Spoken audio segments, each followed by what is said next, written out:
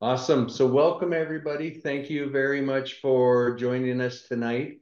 This is the Massive Masters Wednesday case study. For those of you that don't know, we do this every week. Our goal is to pick topics that we think will be of interest to folks that are joining. If you have any other topics ever when we get to the Q&A later, you can make some suggestions. We're happy to talk about different topics, especially what our people are listening, eager to learn about. So this is an educational series. We are not financial planners. We are not lawyers. We are not accountants.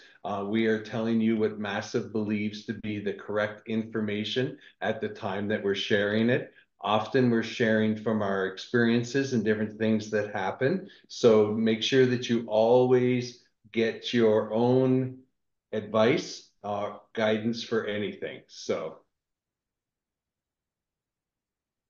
awesome. So if you've been living under a rock and you've been missing the Massive Masters programs, we did a little bit of change. So June 22nd, we decided we would combine two topics into one session. It just seemed like a really more efficient way for folks to spend their day. So we're going to have this in Dallas, Texas on Saturday, June the 22nd. It's a full day of learning. So we're going to talk about capital raising and asset management. So we're going to talk about how do you build your investor database? How do you build your capital raising machine? 506B versus 506C, how to be an effective asset manager, and then common pitfalls, mistakes to avoid. So it's an awesome day. You can scan to register, and I'm also going to pop in the chat a quick link because sometimes that's a little bit easier for joining. We would love to have you. It's really been awesome events. We've had a great time. So tonight we'll talk a little bit about Massive Capital, the massive value add to investors and partners. We're going to talk about our underwriting series. We're doing the Carolinas, North and South. We did bring in the big guns, our partners on two properties in the Carolinas. That way we have some local knowledge on the call. And then next week, our underwriting series, we're going to talk about triple net leasing. And then, of course, we always have time for question and answers. You can put them as we're going, or we'll hang around near the end and answer any questions that we missed. So you can see Massive Capital. The map is where we're located. You can see we're definitely very Texas centric because that's where most of the partners are living. But we do have assets in Denver, Colorado, North Carolina, Atlanta, Georgia. And then we've been looking for triple net opportunities in Tampa and Phoenix, Arizona. So Massive Capital is involved in equity fund, triple net brokerage, okay, which is mostly retail, triple net property management, again, mostly retail lifestyle centers. We're doing land development, triple net construction. We have tech, and then the Massive Masters, which we're going to talk about a little bit more later.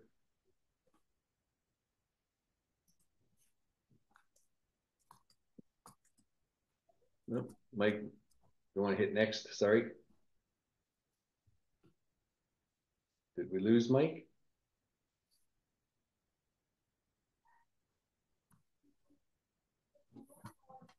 Mike, are you still with us? I don't know what happened to Mike. He was driving the presentation. Did you kick him out, Sanjay, when you joined? No, I didn't. I don't know. Let me open the presentation and I can share. All right, thank you.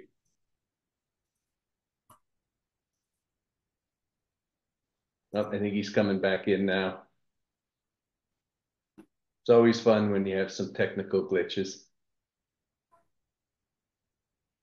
We're going to get Brenda to sing and dance, maybe. I'm down. Let's go.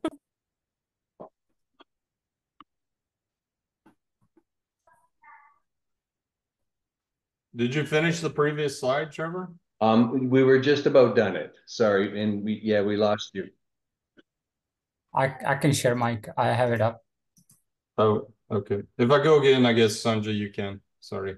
Okay, and so we are an owner operator of value add multifamily assets and a developer of triple net town centers. We do this triple net development with our partner, Realty One. Realty One has about $290 million in assets.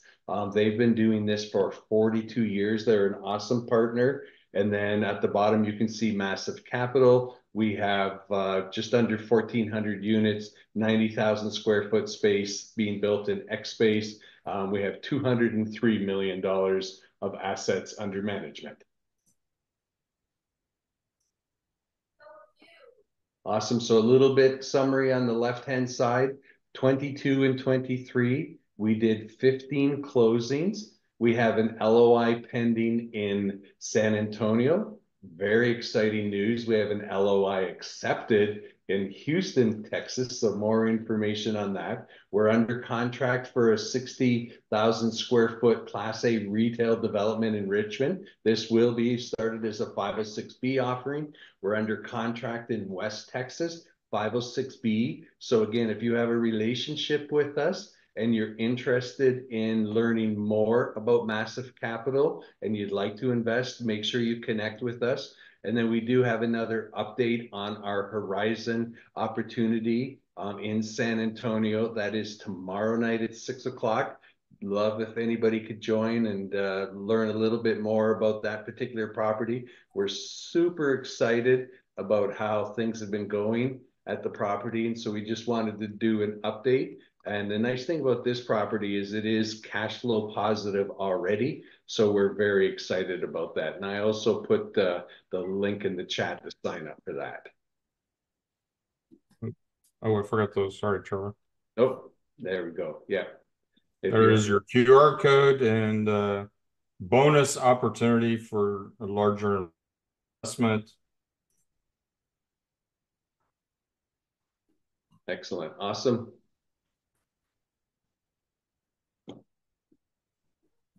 I'm going to go to the next one, Sanjay. Mike has it. All right. So Mike, do you want to talk through this section and then Sanjay will talk about the area? I'm going to let you go ahead, Trevor. In case I keep losing a connection here. So not a problem. Okay. So massive value add. Massive Capital wants to do group learning by actually doing. That is the big difference with Massive Mastermind. Our folks in our group, they're actively involved with Massive Capital at every level of the experience to become a syndicator. So they learn about underwriting deals. They learn all of the basics. We do underwriting in a group environment. Goes from a back to napkin to the next level, all the way up to partner reviews. Super exciting too, because a couple of the deals now that our students have been working on are actually the ones that we have under contract. So it's very exciting, right? So Massive Capital is involved in multifamily new development. There are lots of ways that you can partner with us. So obviously a limited partner investor, a lead co-sponsor, general partner. We also take investments in a JV or a solo 401k. So the first two were done in syndications. And then obviously a JV is a very different. A couple of our land deals currently are set up as JVs. It's a unique mechanism for a smaller group to be able to take down a smaller deal. So we are looking for folks that want to partner with us. So we do land acquisition, only off-market opportunities. We're looking for retail joint development. So if someone has a piece of property and it's in a Class A area, so we're looking for properties that are already in a good market or that you have under contract. We're not looking for deals that are already on the, been listed and marketed by a broker. It really doesn't help us. We're looking for special, unique. This is a link here where people can put their information, put the information about their deal and have Massive Capital take a look at it. So we're also a GP, co-GP. So we do new acquisitions. We're always looking for multifamily. Right now, we're staying away from flat roofs in the coastal areas. We do asset management advisory. We have a full back-end system that we use for our asset management. We are a debt loan guarantor. So the opportunity we have right now in West Texas, that's what we're involved in that. And then obviously deal doing consulting. So KP due diligence, capital raising, legal planning, asset management. Massive Capital is more than willing to be able to help out people and learn. And then of course we have the education program right now, the Massive Masters. So underwriting your market, group learning by actually doing. All right, we're going to get to the meat of this. Oh, sorry, we're not quite there yet. So these are the phases that we go through for multifamily, right? So you're in the acquisition phase. A lot of people think that's where the real work happens. And believe me, it does. Your Massive Capital's underwritten over 1,100 opportunities. And when we work with these, we take our students through underwriting, resume, contract negotiation, signed, physical expansions, contract to close. In fact, we're doing a big due diligence on a property the next 2 days. We've invited all our mastermind students, partners, potential partners, and students. And then in the middle, there's the acquisition, the loan guarantee. I have to have all of those things to be able to put a deal together. But what a lot of people don't tell you is the real work starts after you close the deal. You have to operate a business for 5 years. And so Massive Capital has asset management, advisory, property management, CapEx, all the different things that you might need. And again, these are all part of the things that we train folks through on our mastermind. So where do you start at?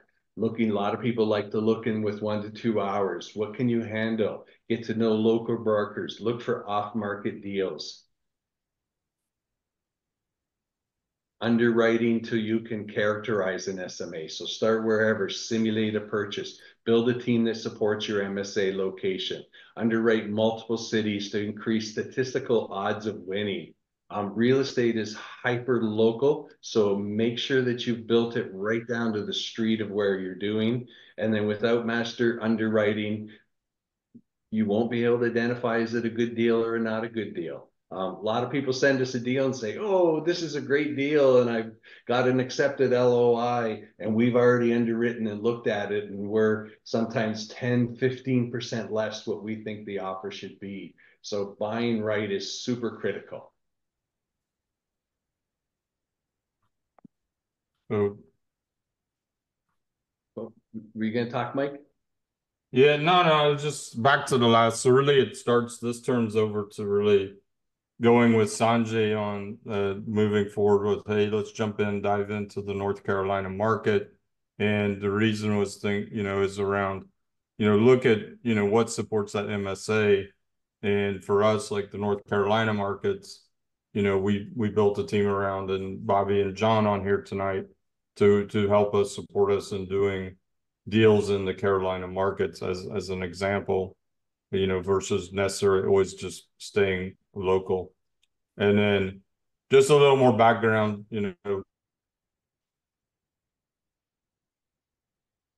across the deals, we've gotten, like, everybody's seeing it, like a lot more deals coming through the pipeline lately than the earlier in the year and last year. So a lot of change in the number of deals that have been coming through and looking at as well. And just the tools we use around that as we go through there. And Sanjay, are you wanting to pick up here? Sure. Yeah, so from a technology perspective, a lot of technology used in any field these days. When I was in the banking, the joke was banks are more of a IT companies these days than a finance. Kind of true for us. So CoStar, LoopNet, Reonomy, kind of the back end data, a lot of the data there. And on the front end for analysis, Monday, our workflow, RedIQ for underwriting, and then Client Harbor, our CRM that we use. So next slide here. Yeah, so as we look into the markets, each market, right? each location kind of starts with the same structure. So last week we reviewed the similar structure for the Colorado market, but revenue, you have your income, controllable, uncontrollable components, and then you have your operational expenses, uncontrollable, controllable expenses. Within the operational expenses, the taxes, insurance, and labor cost is not really under our control, driven by the market, what happens in that market, what's there. Be it the weather pattern or something changes on the tax side. But all the other operational expenses, utility, maintenance, repair, contract services, are within our control. So those are the things we look at. And if you go to the next slide, we start to get into the how, just taking an example of the Fayetteville, which is one of the town hour and a half or so from Raleigh in North Carolina. On the top shows the insurance and taxes for that market.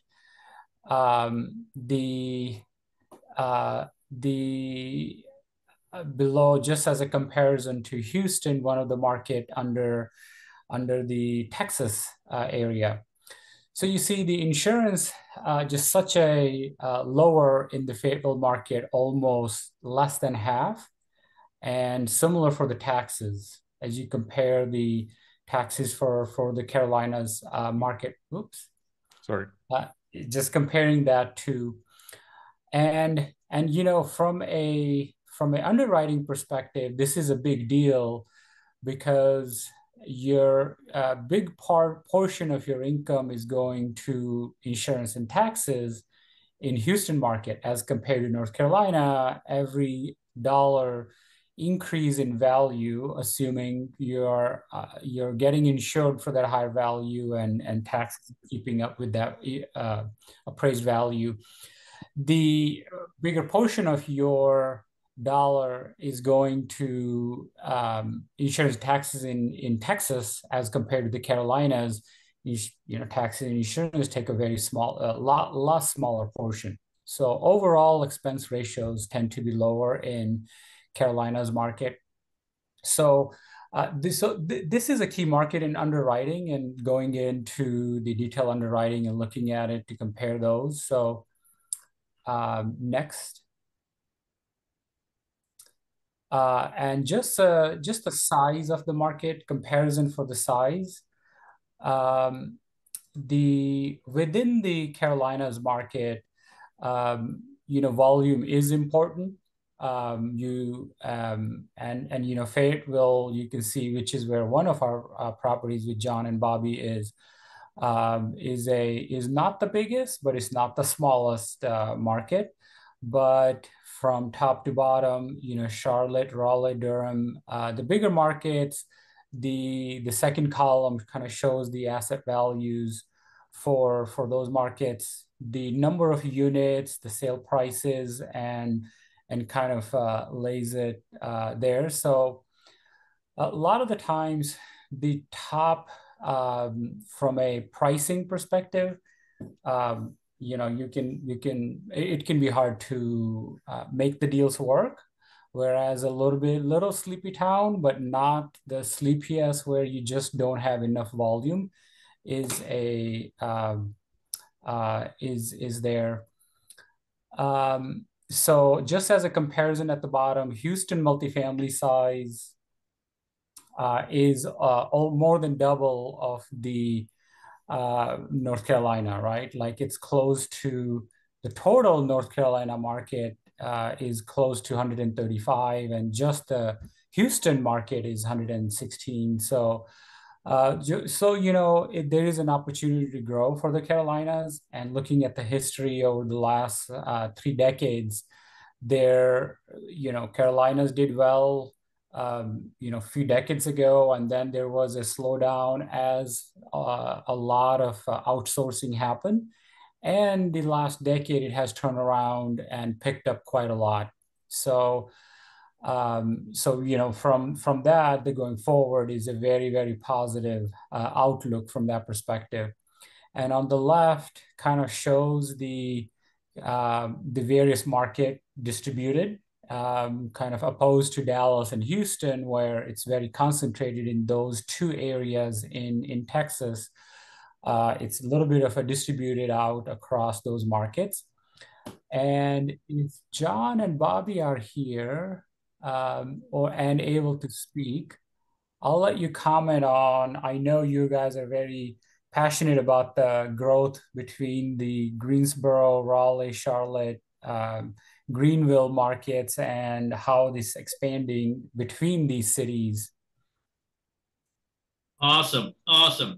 A great presentation, guys. Love the analytics that are on it. I'm Bobby from Blue 22 Capital, partners with Massive here in based out of Raleigh, North Carolina.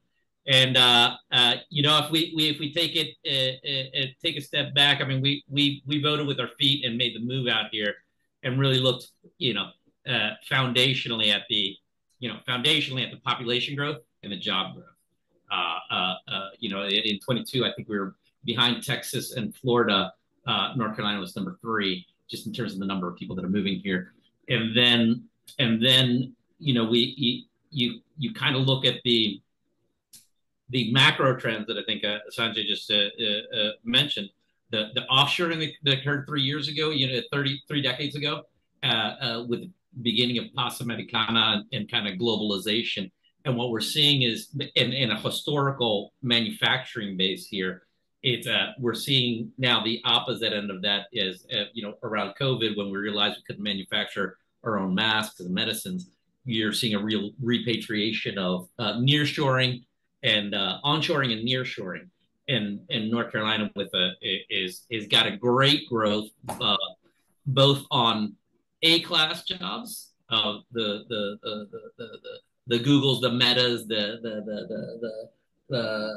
video game guys, Epic Games, etc. You've got a lot of those. You've got the banking in Charlotte, the second largest banking center outside of New York City, plus the 8th largest airport hub. You've got big drivers for both A-class jobs and workforce housing. So we're, as you can tell, I get really excited about kind of the macro pieces of that. And then, is we've got the diverse industry base, technology, finance, manufacturing, agriculture, etc. And Bobby, you want to talk about the tax, corporate tax? The lowest in the country, 2.5, and they're going to go to 0.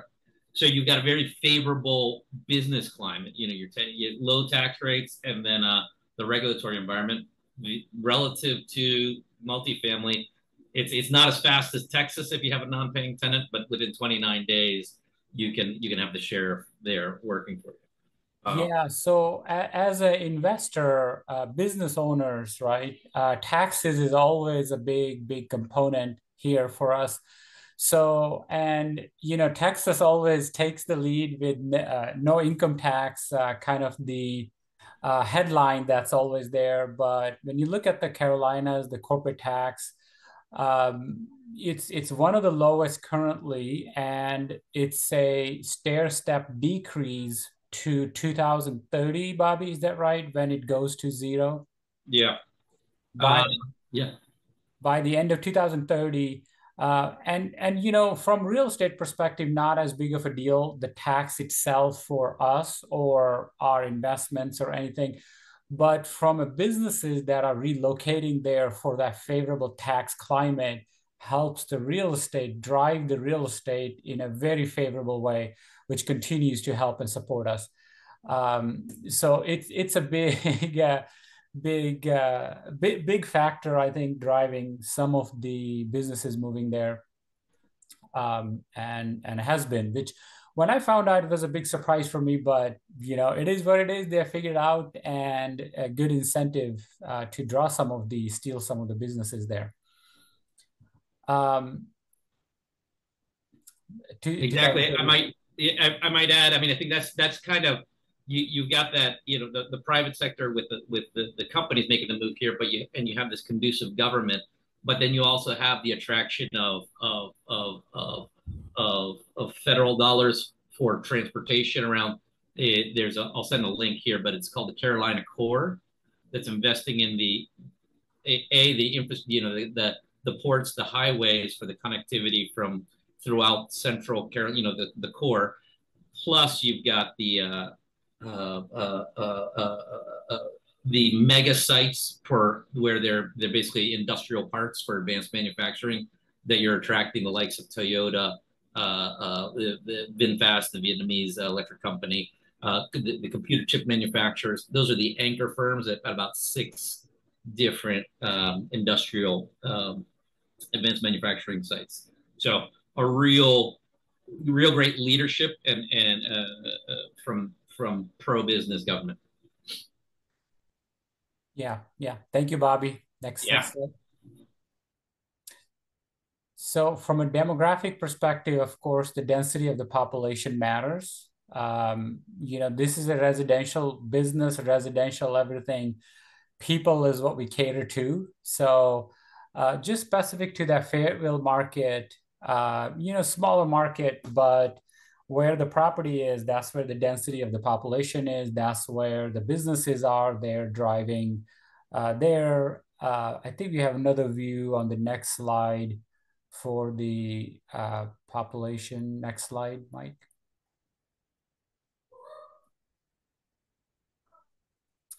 And the rent growth, the historical rent growth for that market, for that area.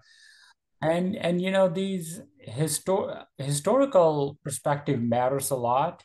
Is anything is good if you're buying it at the right price. And from a pricing perspective, you really have to compare to your historical prices where you're at and what's happening. You could be at the peak, at the top, or where you are in the overall cycle. So looking at the historical performance from that perspective, it's a good growth market and continues to grow on that side of the town. Going to the next one. I think more on the historical performance. Just the sales volume and just a little bit of a color chart showing the volume of the sales in previous 12 months. So those are just the factors that kind of go into the market to understand the market, and then choosing that, hey, do we want to go into those markets or not, and where would we want to be at. So we did have a question, Bobby, earlier on about what do we think of the coast of Carolina. So I know in Texas we're staying away from the coast, but what are your thoughts, or Sanjay, what are your thoughts of the coastal areas? We just got back from the coast. It's lovely. It's lovely to rent something there, but because of insurance and because of the high susceptibility of hurricanes, we don't pay a lot of attention to it. So all of this, a lot of those volume of data that you saw on one of the slides, mostly none of them are coastal. We tend to stay away from coastal cities right at the coast. Houston is an hour and a half ish from the coast, so as close as we get to the coast there, I think. But with the weather, the insurance, and all these patterns, we tend to stay away from the coastal cities generally. Awesome. Anybody else have any questions? Feel free to unmute yourself, stick it in the chat. It's definitely a up and coming market. It's been growing for quite a while. Yeah, and we've seen quite a lot of competition there. Some of the starts and the volume that's coming online has gone up, and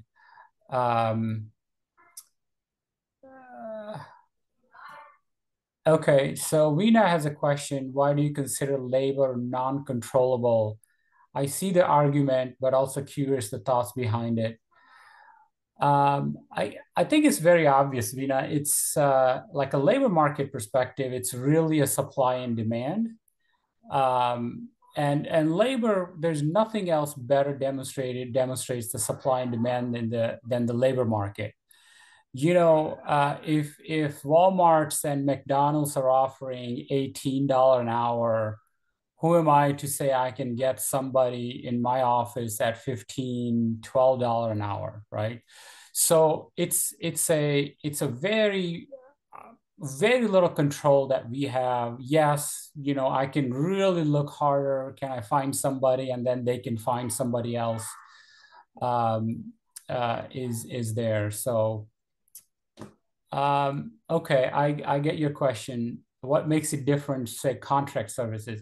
So, you know, so repair maintenance, you can make a similar argument, right? But repair maintenance, what you do is under our control, right? Like if you have a sewer line leak, how you handle it and what you do. I have seen on a sewer line repairs being done for 80,000 that I would go and do it for 20 or 25,000. Irrespective of what the plumber's market rate is in that market, there are strategies, there are things. Of course, this plumbing is the bane of our lives in multifamily, especially these Class Cs. There's a huge difference, similar for contract services, right? The tree trimming, the pest control. Sorry guys, 1 second. It's a decision that what we do, how we handle it, and where we go there. So even marketing, right? Like marketing wise, yeah, there is a bare minimum marketing that you do, but beyond that, what you do is a decision by the asset managers who are doing this. So almost all the other line items on our OpEx, we have a decision, we can make a different decision and do that. So hopefully it makes sense. What's the average cap rate in that market, and what cap would be attractive?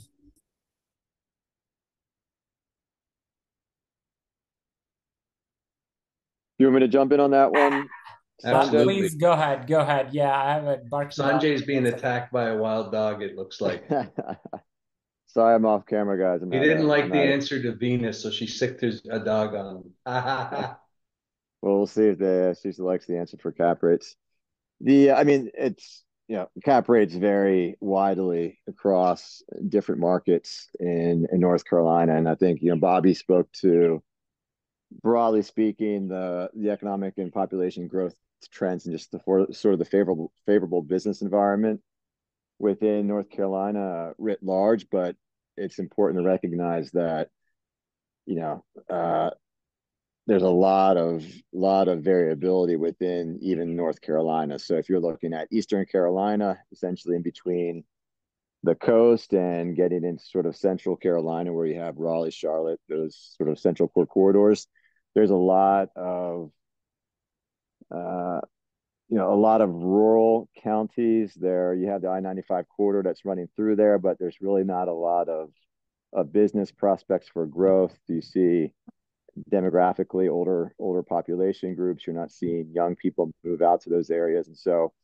if you're looking at, say, a C class multifamily property, say in Rocky Mount, which is in Eastern Carolina on the I-95 corridor, you could find properties that are probably up and around a 6.5 to 7 cap. Now that's completely different from looking at the Southern Business District in Charlotte, where you're going to see, you know, cap rates that are probably still somewhere in the, you know, low fours right now. So it's going to vary considerably across markets. And so even within, you know, Charlotte, as you move out from core Charlotte out into the the tertiary markets in and around Charlotte, you'll see cap rates go up a bit. So it's really location specific.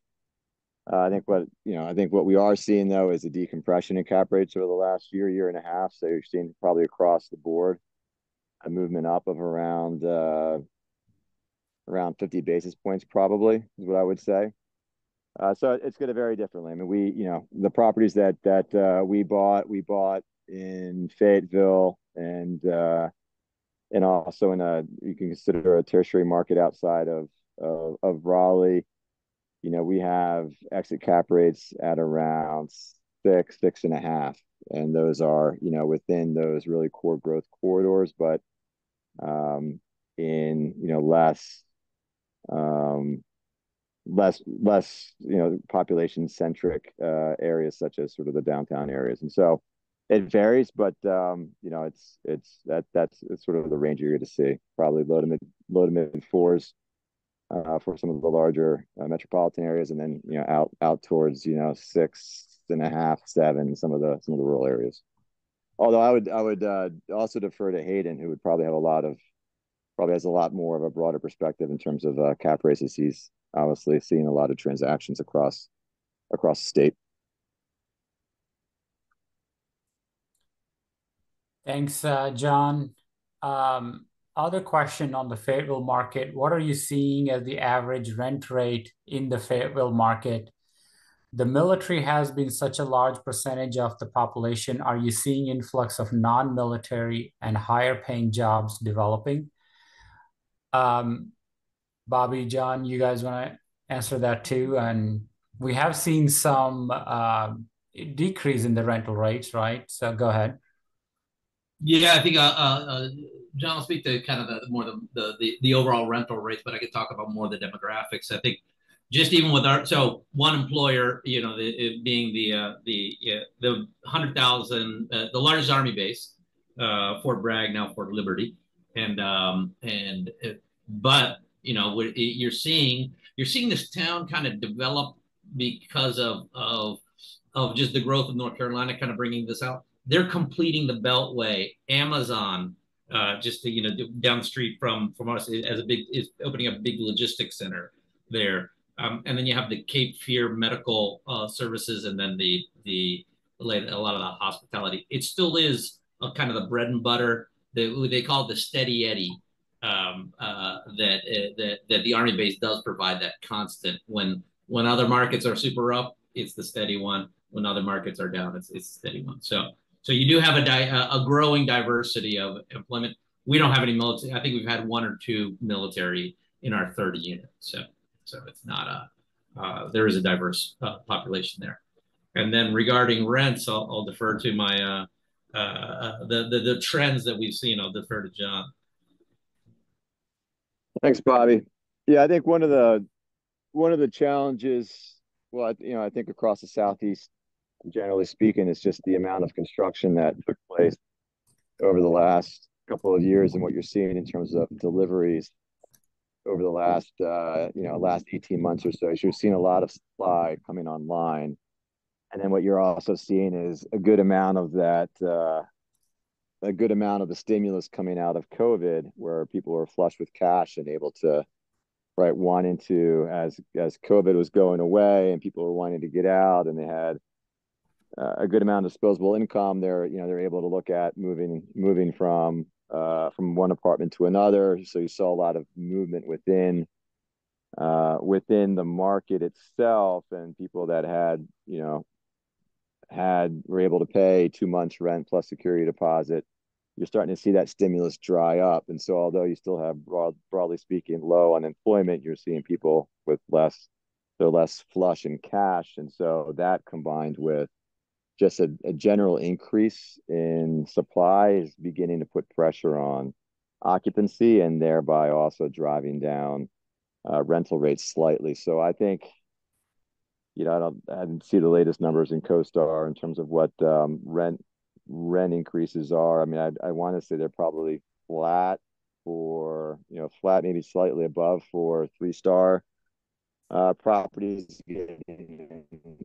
5-star properties, you're seeing a good amount of decline, as most, if not all, of the new supply coming online is Class A, and so you're seeing an oversupply and higher vacancy rates in Class A, and you're seeing Class C, but it's still pushing things down and making things more competitive. So, you're looking at probably for a Class A, like a 2-bedroom Class A, you're looking at somewhere between 13 13 to 1450 for a 2-bedroom, whereas for a Class C, you're somewhere in between 1,000 to 1,150, 1,200. That's about what we're seeing right now for rental rates. Awesome, thank you. Any other questions? Yeah, and then the question, Ken, is it me or am I not seeing much in the Class A or high-end B class? Why is that? So, the last year and a half, the starts have been, the new construction have been going down. Whatever was in the pipeline in there before that, before the rate increases was kind of going there, but it has really slowed down. So the start's been declining, and the demand in markets like the Carolinas is still building up. So we think, if you can find the right financing, right money, it's a great time. But again, the money is just so expensive that those projects just don't pencil out, and it's hard to make them work. So yeah. What else? Any other questions? Yeah, I didn't know. Yeah, maybe there's some more questions. Also was gonna ask, we do have one of Hayden on here as well. If you wanted to share, Hayden's one of the brokers out in the Carolinas. We've been working with the Massive Masters. Again, we are targeting this around, it's a private, a highly vetted community, really, of business owners, if you think about that, and more, some corporate employees and already real estate investors that want to really build or grow from where they are, and want to become general partners or even bigger as the general partners they are towards commercial real estate assets. So it's really what the Massive Masters is about. Did we lose you, Mike? Our investment portal. So if you're interested in investing or even looking at deals, you sign up in the portal. There's no cost, there's no fee, there's no risk to signing up. Gets you closer into us and into the system with us. So, and the rest of the discussion later, if for those that stick around, would be this will be my last slide for now, unless people have a question about the Masters tonight. But again, it may or may not be for you, right? It is expensive. It's got a cost to it. You will be working. You'll be challenged. You'll be like, hey, we need, we're pushing people along. Like, we got daily calls going on. It's not, as much as you got to invest of your time, we're here for you to do that. And it's okay, right? It may not be for everyone. But as we go through, you'll see, and time will tell. And the more you come along and get to go know us, you see the process and how it works, and we help we guide through that whole step, with you. So done with you, not done for you, and not do it yourself. So yeah, it's an awesome community. And I'm going to do one last shameless plug too for the Massive Capital She Ladies group. So they meet every other Tuesday. Next week is at a special time. So it's 3 Central. And we probably have, not if anyone's on here that was a guest before, no offense, but we probably have the biggest guest so far on the thing. Although Sharon Lecter was pretty high up there for me. Elena Cardone will be next Tuesday afternoon. So any ladies, make sure you don't miss out. It should be very exciting. So yeah, excellent. So, and if anybody's late, don't worry. Replay is posted up within 48 hours on our YouTube channel.